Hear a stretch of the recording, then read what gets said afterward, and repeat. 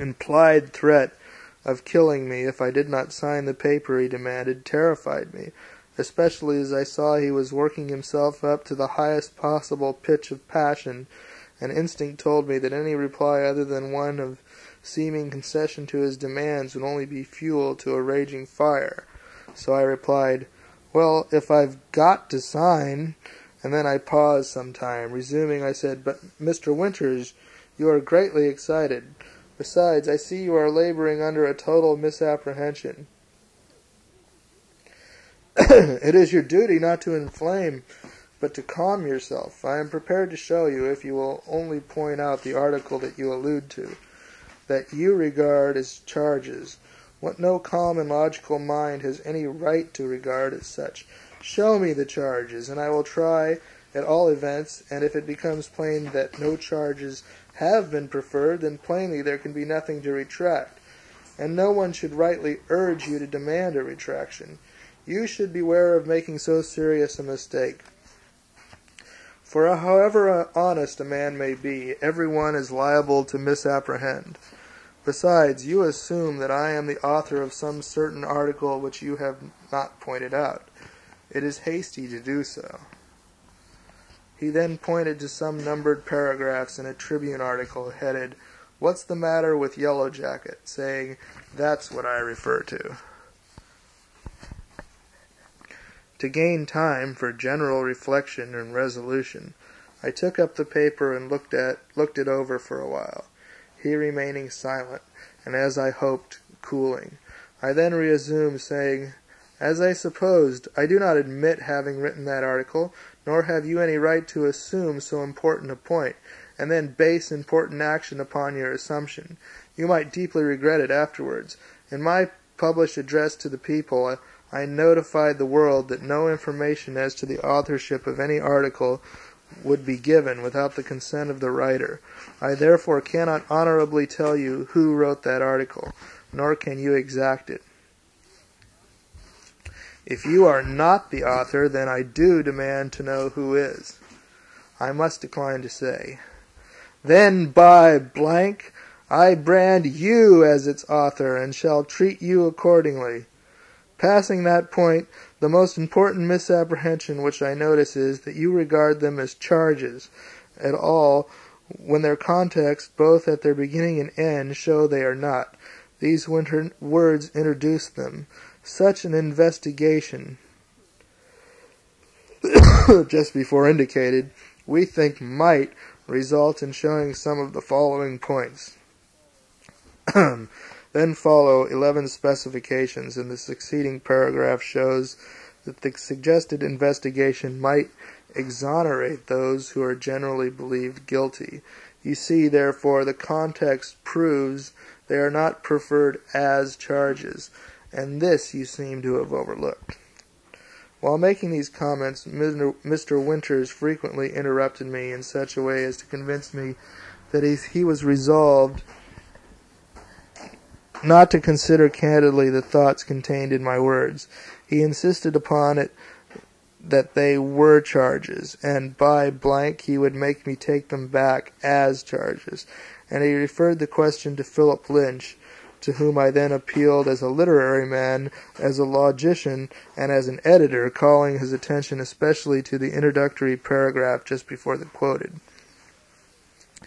He replied, if they are not charges, then they certainly are insinuations, whereupon Mr. Winters renewed his demands for retraction, precisely such as he had before named, except that he would allow me to state who did write the article if I did not myself, and this time shaking his fist in my face with more cursings and epithets. When he threatened me with his clenched fist, instinctively I tried to rise from my chair, but Winters then forcibly thrust me down, as he did every other time, at least 7 or 8, when under similar imminent danger of bruising by his fist, or for aught I could know worse than that after the first stunning blow, which he could easily and safely to himself have dealt me so long as he kept me down and stood over me. This fact it was which more than anything else convinced me that by plan and plot I was purposely made powerless in Mr. Winter's hands, and that he did not mean to allow me that advantage of being afoot which he possessed. Moreover, I then became convinced that Philip Lynch, and for what reason I wondered, would do absolutely nothing to protect me in his own house. I realized that the situation thoroughly. I had found it equally vain to protest or argue, and I would make no unmanly appeal for pity, still less apologize. Yet my life had been by the plainest possible implication threatened. I was a weak man. I was unarmed. I was helplessly down, and Winters was afoot and probably armed. Lynch was the only, quote, witness.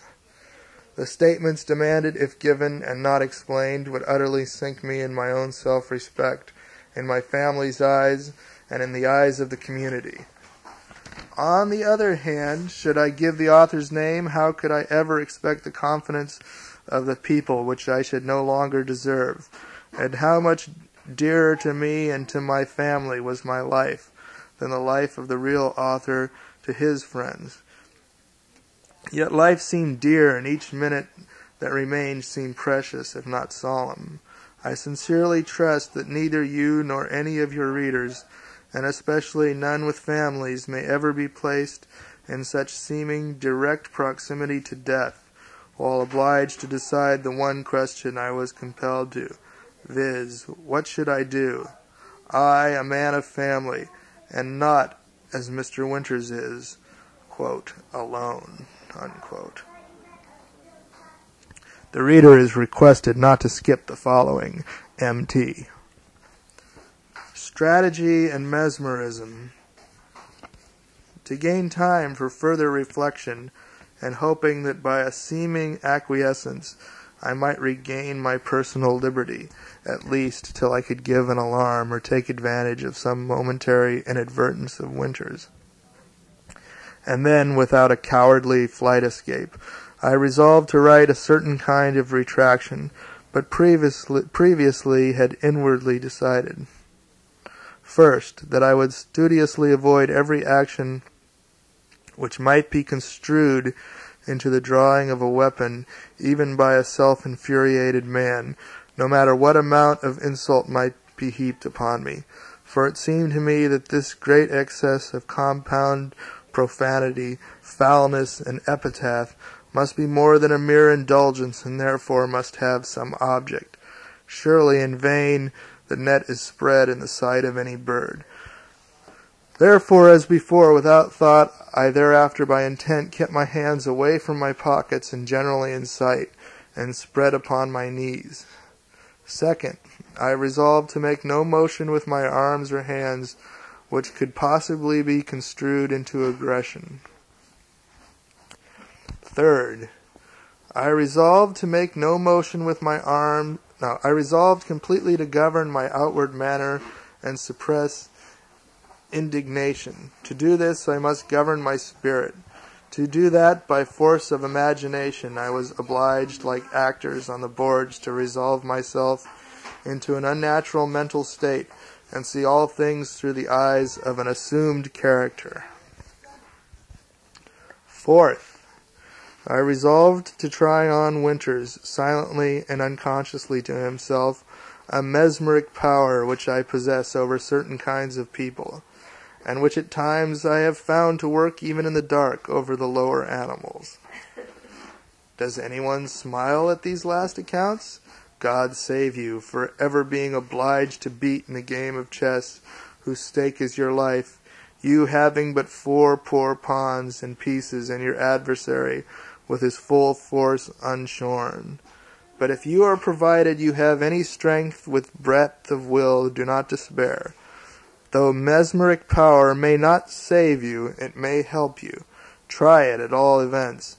In this instance I was conscious of power coming into me, and by a law of nature I know Winters was correspondingly weakened. If I could have gained more time, I am sure he would not ever have struck me. It takes time both to form such resolutions and to recite them. That time, however, I gained while thinking of my retraction, which I first wrote in pencil, alerting it from time to time till I got it to suit me, my aim being to make it look like a concession of demands, while in fact it should tersely speak the truth into Mr. Winter's mind. When it was finished, I copied it in ink, and if correctly copied from my first draft, it should read as follows. In copying, I do not think I made any material change. Copy. To Philip Lynch, editor of the Gold Hill News, I learn that General John